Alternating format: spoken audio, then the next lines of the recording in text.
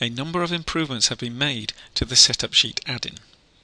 Firstly, setup sheets can now be exported to Microsoft Excel with the exported file type indicated by the chosen template.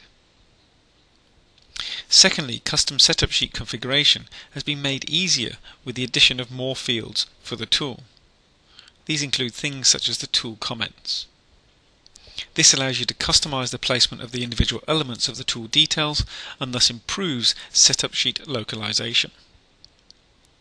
There are also some new additional fields available in the part documentation dialog which are also passed over to the setup sheet. In this example I've got my milling part file, and the first thing I'm going to look at is the part documentation area. So we can go over to my file menu, part documentation, and you'll notice here we have some information regarding who created the part, and we've got some additional information here such as the fixture model that's been used and the material that we've machined out of. What you'll notice, there are 3 additional fields now entered that we can pass over information to the setup sheet. So we've got a company, so for example I'll put Delcam in there. We've got a part drawing number, this could be a number for example, and then a revision, let's say it's revision 32. We can say OK. That information will now be held within the part document itself, and when I create my setup sheet that will be passed over to the setup sheet dialog as well.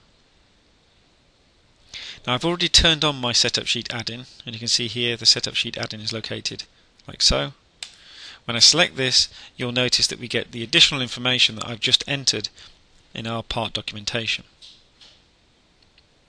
As well as this, you'll also notice the output type. This is a new area which allows us to indicate whether we are outputting our setup sheet as HTML or as Excel. This is dictated by the template that we choose. For example, at the moment you can see the default choice is HTML.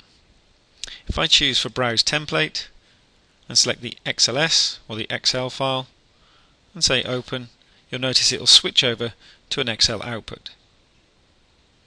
I can then go ahead and create my setup sheets. Note I've already captured my document images in this case. This runs through the machining sequence and then opens Excel like so.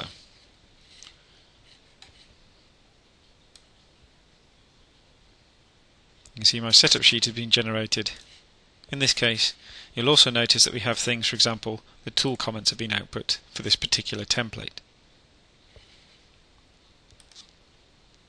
If I go back to my setup sheet dialog, and again, browse for a template, and this time I'm going to switch to setup sheet template and say Open, you'll note the HTML template is there like so. Again, we can run through create setup sheets, and this will generate a HTML equivalent.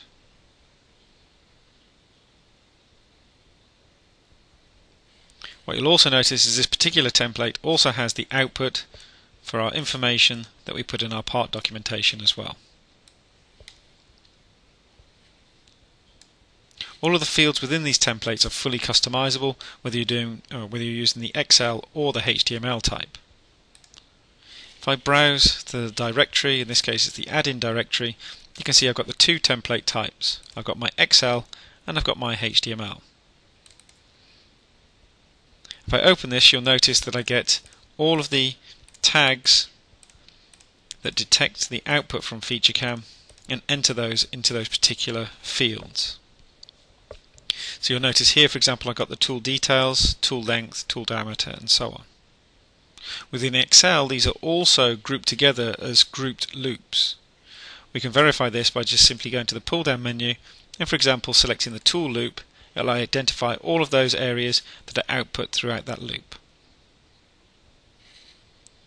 If we look at the HTML template, again you'll notice similar tags, only in this case you can see we've got the FM company, part number and FM revision in this template.